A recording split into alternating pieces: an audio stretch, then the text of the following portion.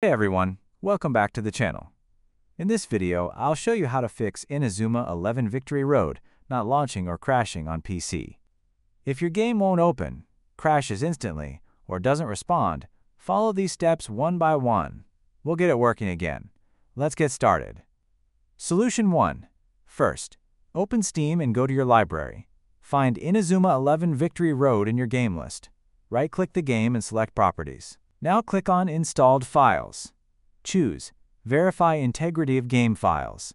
Steam will scan your game and repair any missing or corrupted files. Once it's done, try launching the game again. Solution 2. If the game still won't start, try this. Right-click Inazuma 11 Victory Road in your Steam library again and select Properties. Go to Installed Files, then click Browse Local Files. In the folder that opens, find nie.exe. Right-click it and select Properties. Go to the Compatibility tab. Check the boxes for Run this program as an administrator and disable full-screen optimizations. Click Apply, then OK. Now try launching your game again. Solution 3. Outdated GPU drivers can cause crashes. Open your Start menu and type Device Manager. Open it, then expand Display Adapters. Right-click your graphics card and select Update Driver. Choose Search automatically for drivers. Wait for Windows to install the latest driver.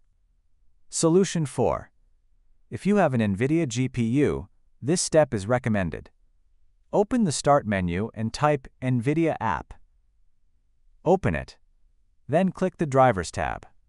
Select Check for Updates, and if a new driver is available, install it. Restart your PC afterward. Solution 5. Install Visual C++ redistributables. Open the link in the video description.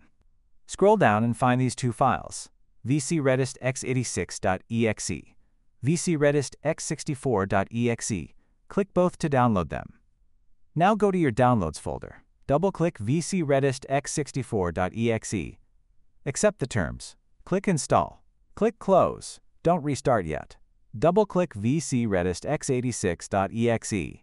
Accept the terms. Click Install. Now restart your PC.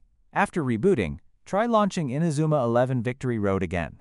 It should be fixed. And that's it. If this tutorial helped you out, don't forget to like, subscribe, and leave a comment if you have any questions. Thanks for watching, and I'll see you in the next one.